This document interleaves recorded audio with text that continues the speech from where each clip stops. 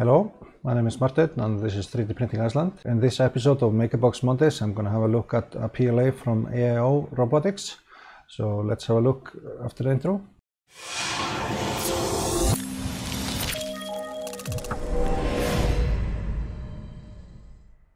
So this filament is a PLA from AIO Robotics. It says here it provides inexpensive PLA on 500 gram spools. And with this sample it was a 25% extra filament, so it's more filament than normal. And I already own all the colors from the 12 pack from this manufacturer and have used this filament quite a lot, and I'm quite happy with it. But let's have a look at the prints I did.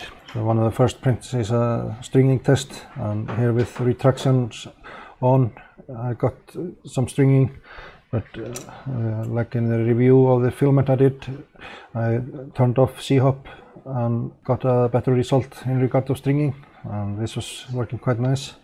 Only a small amount of stringing. I then printed this bridging test, and that came out pretty good. There was one strange strand here in the bottom part. I don't know what was happening here, but the longer spans were coming out excellent, and no issues, so to speak. This is like a one-off. I haven't had this issue here in the shorter spans as a problem before, so I'm not sure why this happened, but other than that the bridging was looking really good.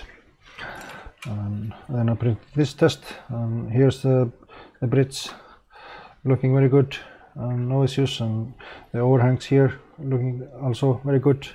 And the dome is a very smooth surface, and the underneath part of the dome is really smooth, so no issues with this test also. Here with the overhang tests, I printed in opposite directions from the nozzle fan, and in both cases it came out excellent, and absolutely no issues here even at 70 degrees overhangs, so this was working really good for me. Then I have the brake tests. This is printed on the bed like this one, and this is printed on the bed like this, so this tells me a little bit about layer strength when I break it. And I would say it's quite difficult to break compared to PLA filaments, so it was a strong layer bonding. And here on the test that goes down on the bed like this, I'll try to break that one. That came apart and was also quite difficult, and this is printed out without any infill, so in that regard this test was pretty strong.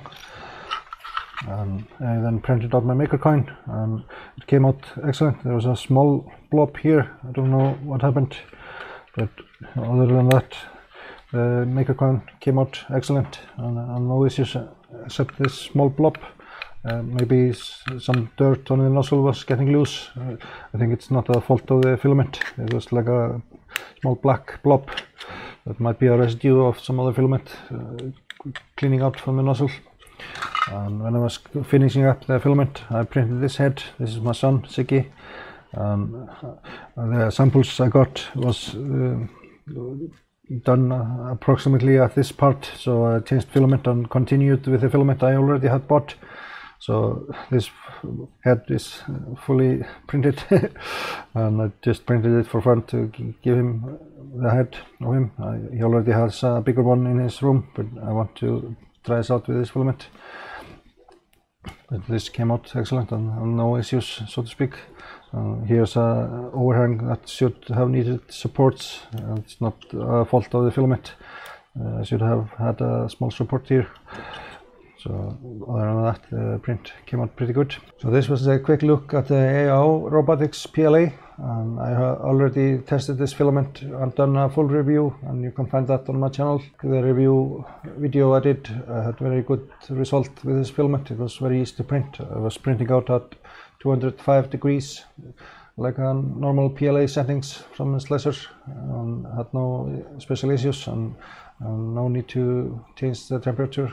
I got really good layer adhesion and no very good surface finish with this filament. So it's a quite good filament, and they have like a 12 pack with 12 different colors. That's giving you half a kilo spools from each color, and you can get that on Amazon. But for this video, this will be it, and I hope you like this video and give it a thumbs up or a comment. So for now, thank you for watching, and see you in the next one.